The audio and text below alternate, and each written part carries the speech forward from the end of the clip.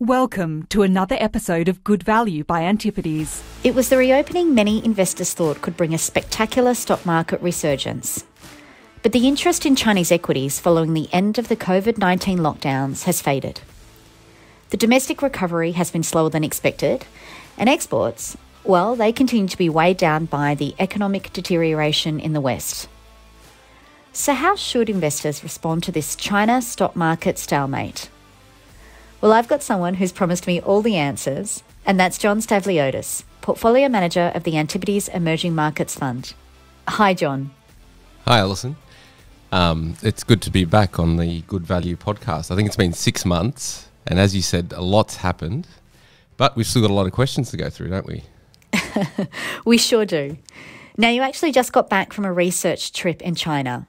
And while you were away, you sent the team some notes internally. And one thing that you did say was that foreign sentiment remains quite weak. So can you explain what you saw? Yeah. So, look, the first thing to start with is COVID is over. People are moving about. There's a real sense of a return to normality. But, yeah, your point about sentiment was actually really interesting. There was just a lack of foreign investors around. So I joined an EV battery tour, which I think EVs is probably one of the most topical investment themes for this year globally. And that tour was organised by Morgan Stanley. They had capacity for 20 people. There was only 10 at any one point. And I was actually the only investor that was representing a fund that was not China only. So I thought that was a good example of the negative sentiment, particularly by international investors in China. And I guess that goes some way to explaining what we are seeing when it comes to Chinese equities. There was a surge in interest in Chinese companies, but a lot of that price performance has been given back on concern around the pace of recovery. Can you take us through what you're seeing?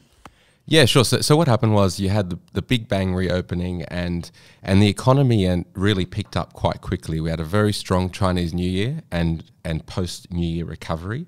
But then going into Q2, you sort of did have a bit of weakness and really more weaker than what we had expected. But if you sort of look at it from a higher level, you'd think, right, a lot of people were expecting that hockey stick recovery that we saw in the US. And the reality is, China just has not had that level of stimulus, particularly in the form of just cash handouts. So that expectation probably was a bit too high generally by the market. Manufacturing has been choppy, that's exports weakening more recently. But generally services have been quite strong. That's been the bright spot, particularly if you look at the bottom end of consumption and the top end of consumption has been actually very strong. And a bit mixed in the midpoint. So I guess how we look at it is we think this is a more normal exit from a recession rather than this, cash handout fueled hockey stick.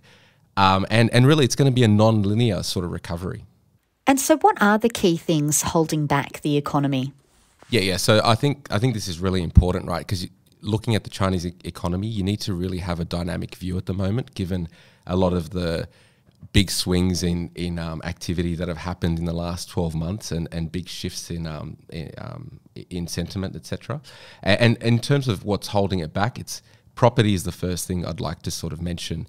And we think that there's going to be a drag that's going to remain for the coming 2 years, and that's because of an L-shaped type of recovery.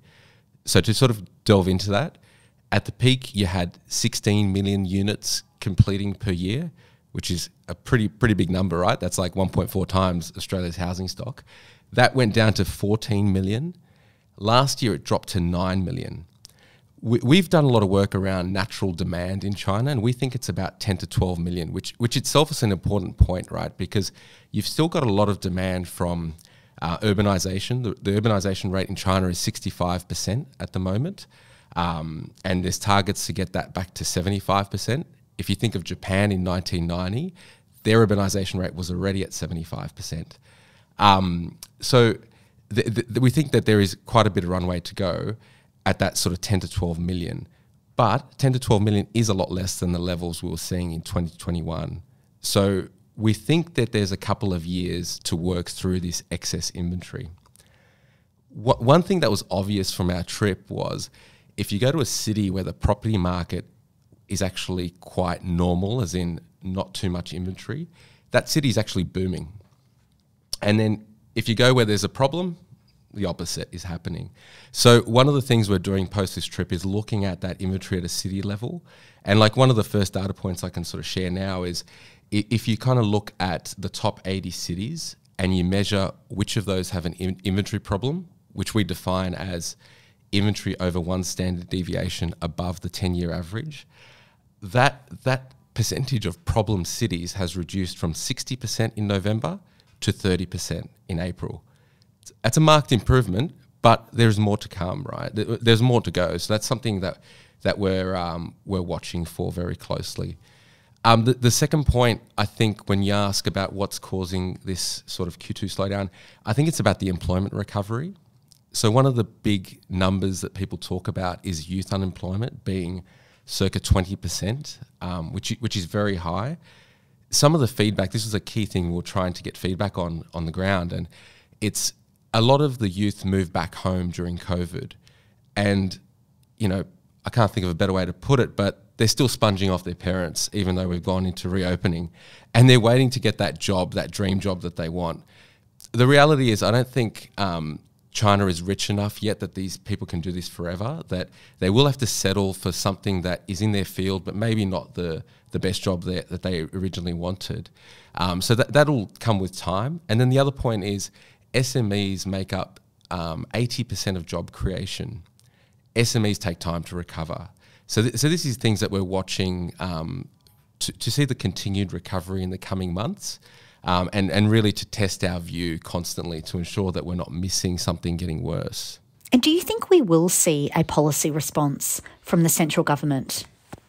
Yes. So if you look, China policymakers have got meaningful firepower to stimulate, right? Inflation is not a problem. The April number was 0.1%. And you know, there's a lot of reason given, you know, a view that growth is probably lower than it has been in the past will mean that there's, you know, inflation is likely to remain lower. Policies around stimulating consumption or investment could really change the picture in China. It could really, you know, bring forward this recovery that we're saying is going to be somewhat slower out of this recession. And they're increasingly being pushed into this direction, especially if the global economy continues to weaken, because that'll keep putting pressure on exports. But yeah, on the flip side, without more support, and if the data remains weak, that would be a negative. So we see a potential catalyst on this front at the Politburo meeting in July, where these sort of discussions happened. And our view is that policy will be targeted. So going back to that top 80 cities analysis, it'll be targeted to fix the problem where, you know, inventory is too high or local government debt is too high, rather than this blanket, you know, bazooka type of stimulus that we've seen in China in the past. One other thing that's worth mentioning, which gets a lot of sort of discussion, is regulation related to policy.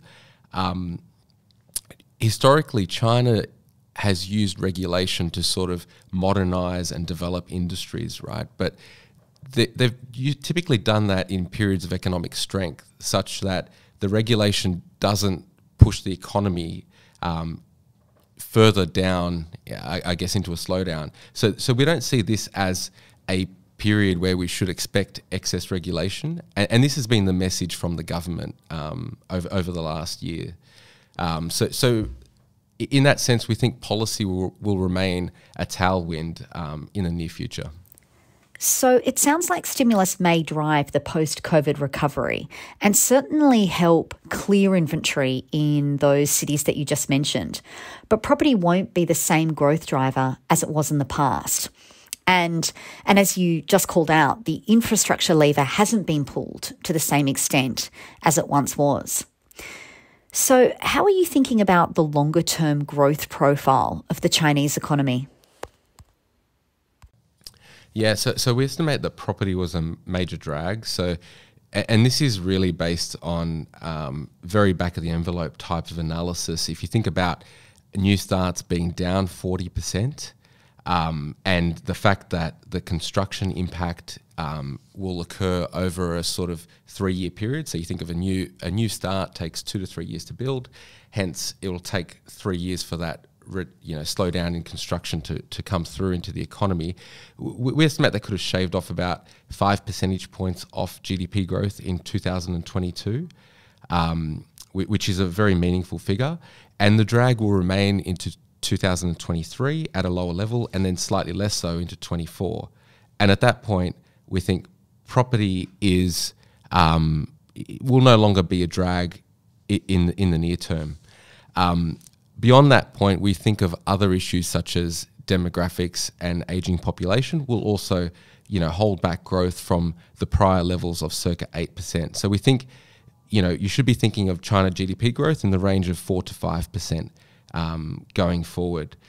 That is still well above many advanced economies, and given what's being priced in Chinese equities at the moment, we think that an outcome of 4 to 5% is actually pretty positive from a re-rating perspective,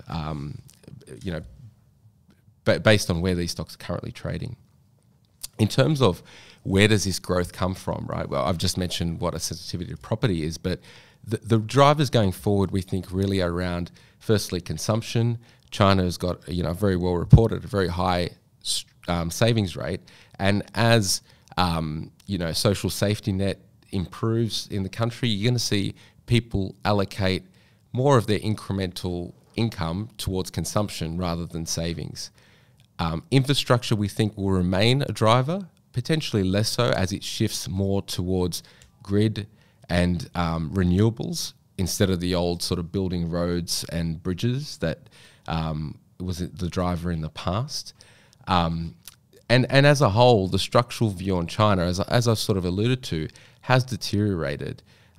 But there are very interesting pockets of structural opportunities in China that are going to drive GDP growth and will present really interesting investment opportunities, we think. So what is an example of a structural opportunity in China? Yeah, so I think an example is in manufacturing. So this is a topic, given the US nearshoring, onshoring, and just rising wages in China, most people think of manufacturing from the perspective of a drag. What we're actually seeing in China is moving downstream, and we're moving from what we used to call made in China by foreign enterprises, now to actually made by China. An interesting statistic is the share of exports from China that from a foreign enterprise used to be in the order of 65% or so back in 2005. That number has dropped to the mid-30s. So that means 2/3 of exports are basically controlled, or the IP is owned by a Chinese company. I'll give you an example. The iPhone 14, circa 1/4 of the materials of an iPhone 14 comes from, or the IP is owned by a Chinese firm. For example, the camera on an iPhone is made by actually a Taiwanese and also Chinese companies. This is a marked change from, let's say, 10 years ago, or 2010, the iPhone 4, only 3% came from China, and this mainly related to assembly. So we've actually seen many of these Chinese companies now export to low-wage countries in Southeast Asia for final assembly.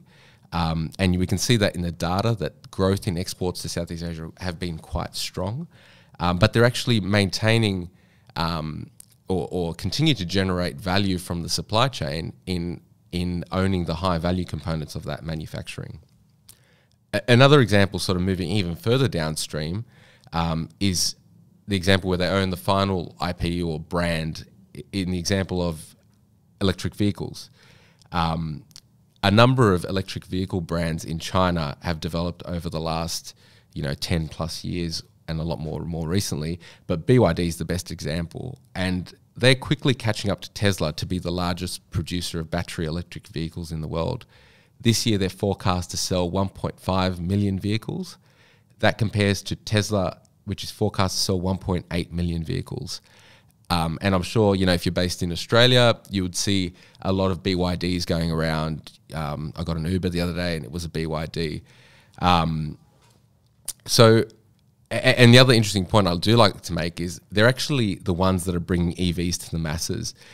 If you look, they've just released a car in China that sells for $11,000 that has a range of over 400 kilometers.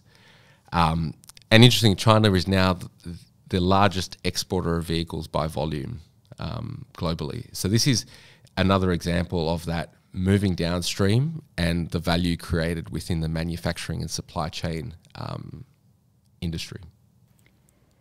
Now, a conversation on China isn't complete without touching on geopolitics. How important is geopolitics in the bigger picture for Chinese stocks? We know that tensions between the US and China aren't improving, but the market has priced China to be the loser in this battle of the two superpowers. But can the West really decouple from China? And is the outcome as binary as this in a world that is becoming more multipolar? Yeah. So this is a really interesting topic that, like you said, you can't talk about China without going into geopolitics. So there's a lot of talk about, the new Cold War of China and US, but there's a big difference now, and the global economy is more integrated than ever, and China contributes 15% of global trade. Any strategy to cut China out of the developed world is going to be very costly and very difficult. So, we think the US will continue to push towards onshoring supply chains, moving manufacturing to places nearby like Mexico. But the high cost of doing this is likely to limit this to really leading edge semiconductors and other strategic technologies, especially where it aids military and other security ambitions. So, what I'm saying there is I don't expect US to bring the manufacturing of aircons onshore, right? And the other thing to think about is the rise of China's manufacturing technology leadership doesn't necessarily threaten the power of the US, but it does create an alternative for the rest of the world. So while China and the US may be decoupling from each other, they're going to remain highly coupled to the rest of the world, with China positioned to take market share in a multipolar world. And who is China turning to? If you look at the statistics, it's been for some time that China is looking towards the developing world across Asia, LATAM, Africa, Russia, Middle East, for geopolitically aligned partners.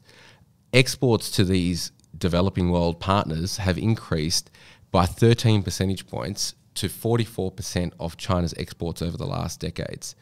In that same period, the share of exports to the US has fallen from 18% down to 16%.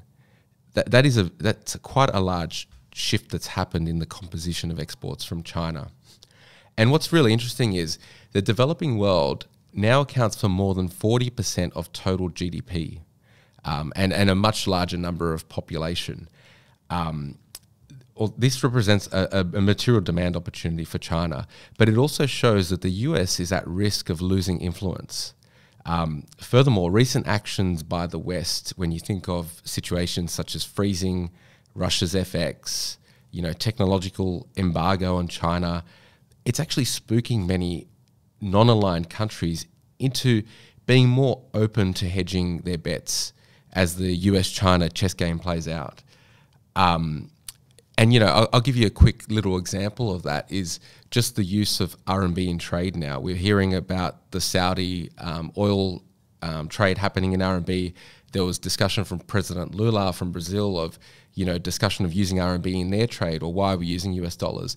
And that goes beyond just, this power of this block, this emerging market block, but also in that the US dollar's role as the global reserve currency is starting to be challenged somewhat, given the inflation that we saw in the US, the fiscal spending, and the amount of quantitative easing over the last decades. It's really starting to challenge that view. Now, I don't want to leave you thinking that the US dollar will be challenged, but this is an interesting, another interesting story in this exchange between the multipolar world, right?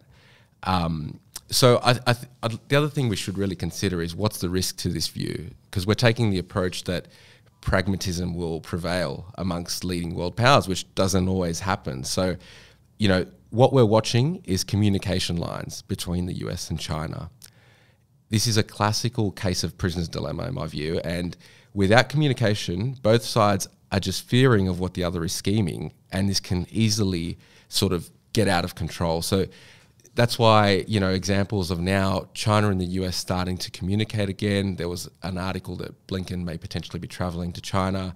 G20 is coming up. These are all very important events to watch in this geopolitical relationship.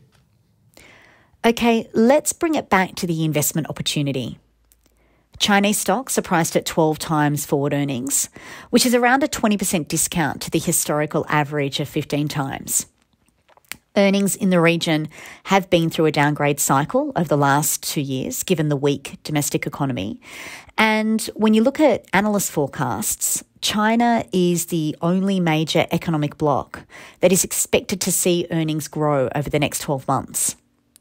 So I guess, John, the question is the multiple attractive enough to compensate for uncertainty in China? Yeah, we think it is. So if you look at Chinese equities listed offshore, they're priced at the largest implied discount to world PE since 2000. If China GDP can grow at 4 to 5%, this relative discount is just too wide. Now, if you kind of look of who's the incremental buyer to sort of drive this sort of re-rating, we sort of look at it from two frames. Firstly, looking at it from internal, the onshore investor in China. China's capital controls are unlikely to change anytime soon. And with the property market outlook not being as strong, there is a chance that we see, a shift towards a higher allocation to equities within China, which currently sit at a lower percentage of financial asset composition relative to similar countries. Cash represents over 50% of household financial assets at the moment. This will be a big driver, and we think especially for these, opportunistic structural stories where a scarcity value, as there are fewer of these sort of structural growth stories in China, should drive valuations higher as we've seen in other markets. If we look outward in foreign investors looking at China is very underrepresented in global indices. If you look at the MSCI ACWI, China's weight is 4%, whereas if you just use the total market cap of all companies globally, China would represent 16%. If you use GDP, it would represent around 19%, and similar for population. If you then add EM, it's an even bigger dislocation. EM is about circa 10% of MSCI ACWI, and a far greater weight of GDP. So we just think that globally investors, despite further than just the sentiment, they're structurally underweight these markets. And as these structural growth companies, deliver on their opportunity over time, we think that more capital from foreign markets can be attracted to these businesses. That will drive a re-rating and share prices higher. Now, John, I want to spend the last 10 minutes or so looking at 3 interesting ideas when it comes to China. Let's start with Midea, which is a core holding across the global and emerging markets portfolios at Antipodes. And we touched on this company with Jacob Mitchell in last month's episode. Midea is a dominant air conditioning manufacturer in China, and its global market share is equal to that of the Japanese manufacturer Daikin. How do valuations between the two global leaders compare? So very simply, you can buy Midea, which is growing at circa 10% plus today on 12 times earnings, while Daikin, which is growing at single digits levels, is priced at 25 times earnings. So for Midea, the efficient cost structure and investment in distribution has allowed them to price competitively and grow market share both domestically and overseas.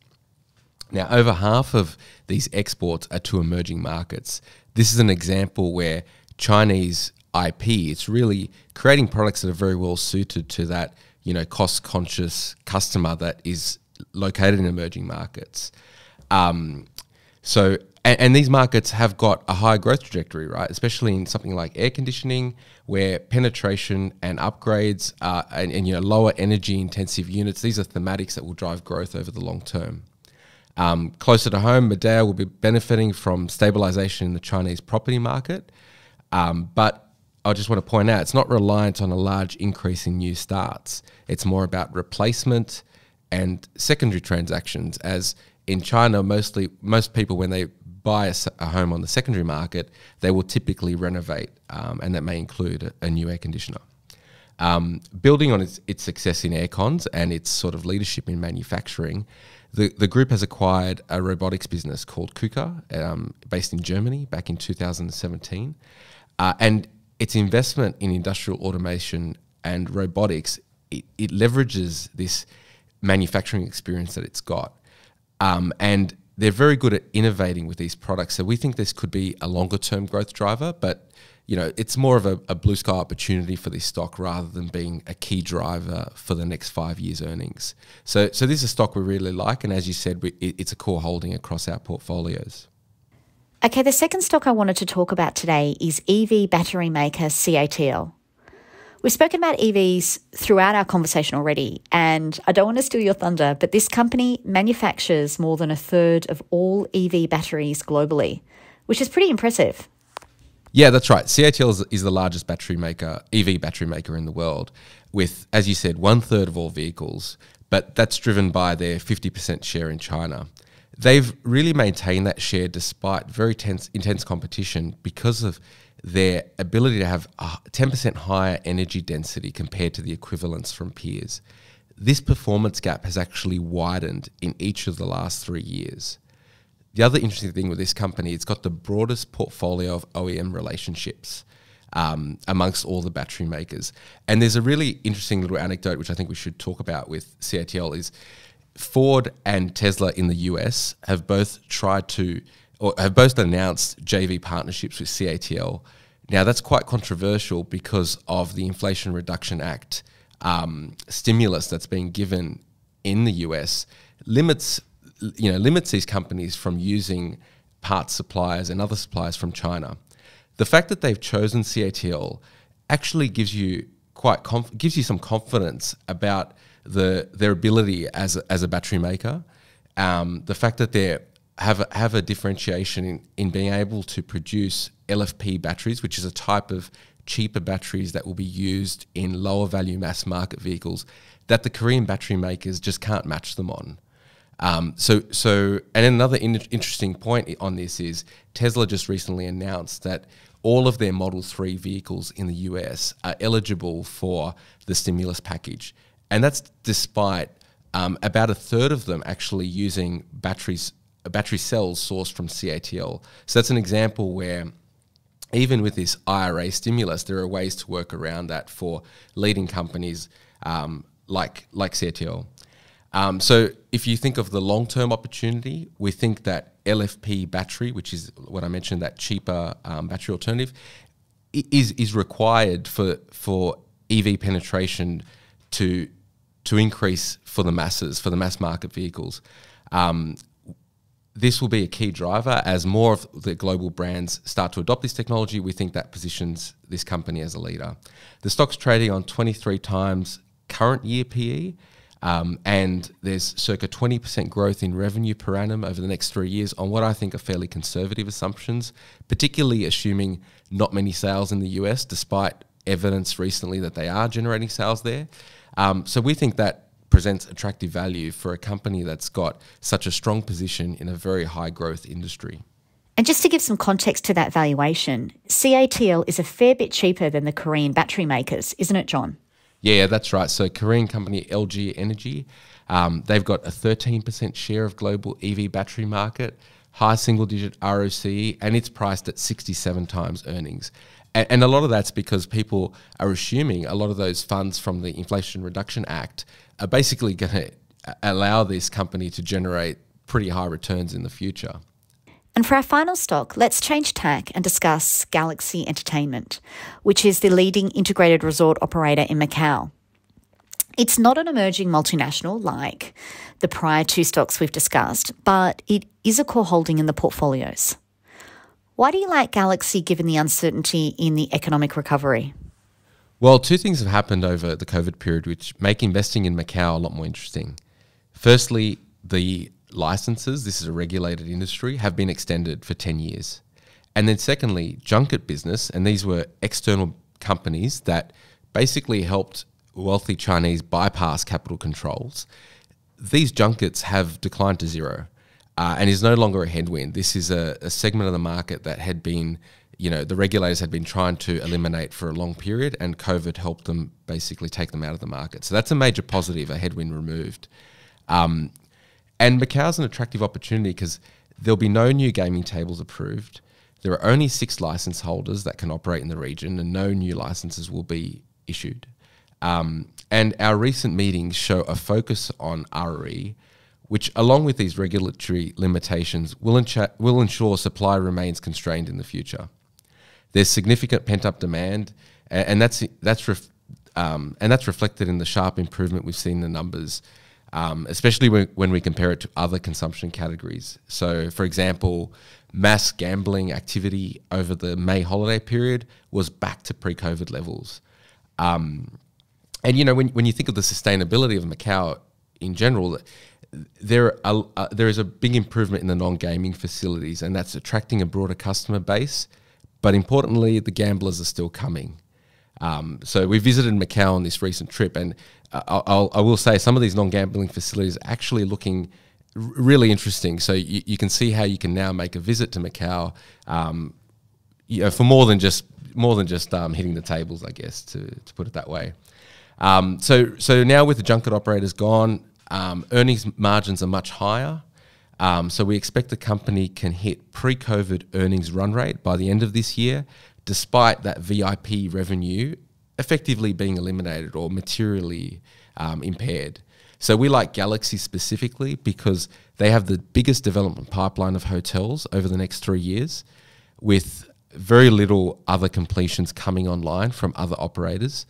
And that should see Galaxy's share grow from the current 18% that they had last quarter. This stock is trading on 13 times next year EV to EBITDA, which is lower than pre-COVID, despite the structural opportunity looking better, as I mentioned, and also the growth profile being much stronger with this big, development completions in hotels coming. Thanks for joining me today, John. At the outset, we promised investors you'd give us all the answers on China, and you've certainly given us a lot to think about. If I had to pick one comment that really stuck out for me during our conversation, it was that China accounts for 16% of world GDP, but still only 4% of the global equity index, which is quite remarkable. Yeah, it's really interesting, right? Especially if you look at the total market cap as well, that there are a lot of listed securities in China, and so it's not 4% because of a lack of options, right? So there is a catalyst there for that to increase. But yeah, Alison, thank you very much for having me. It was a pleasure to talk through it, and I do hope that I answered all the questions. There's no denying there is uncertainty around the pace of economic recovery and geopolitics. But the valuation of Chinese equities accounts for these risks. And when the market is worried about something or behaving irrationally, it can present the opportunity to buy resilient businesses at very attractive valuations, including those companies we discussed today. If you've enjoyed this episode, don't forget to subscribe to this podcast so you can get an alert when the next episode goes live in a few weeks. For further information on Antipodes, head to our website antipodes.com, and you can also follow us on LinkedIn and Twitter. The content in this podcast is general information only. It is not advice of any kind and doesn't take into account your personal financial situation, objectives, or needs. You should seek professional advice before making any financial decisions. Stock commentary is illustrative only and not a recommendation to buy, hold, or sell any security.